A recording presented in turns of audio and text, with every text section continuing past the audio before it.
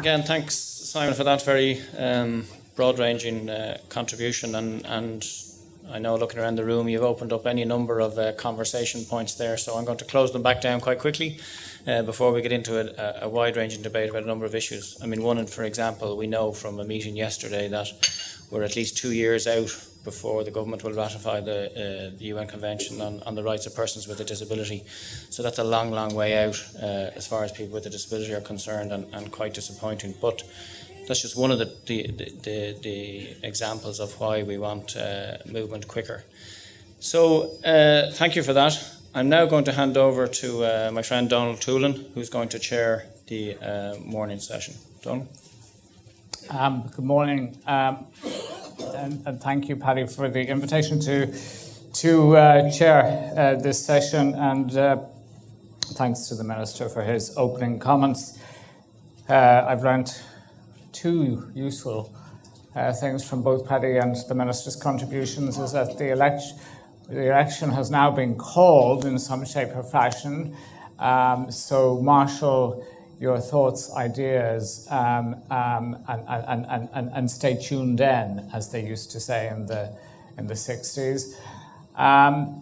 Also, I think more importantly and more seriously, that the Minister has set out what I think is a very optimistic note in terms of engagement that should be taken up upon, because certainly my observation around the period of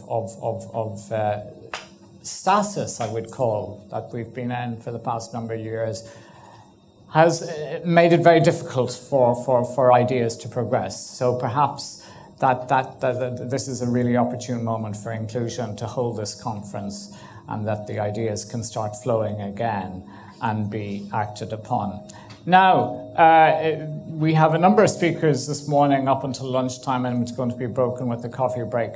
So in order to allow you the most opportunity to engage with the ideas that you're going to hear, I'm going to try and move things on as quickly as possible.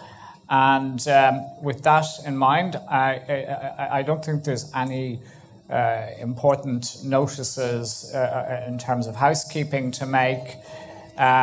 If you have any difficulties in terms of hearing or need assistance, there are people here to my left, to your right, and make sure that you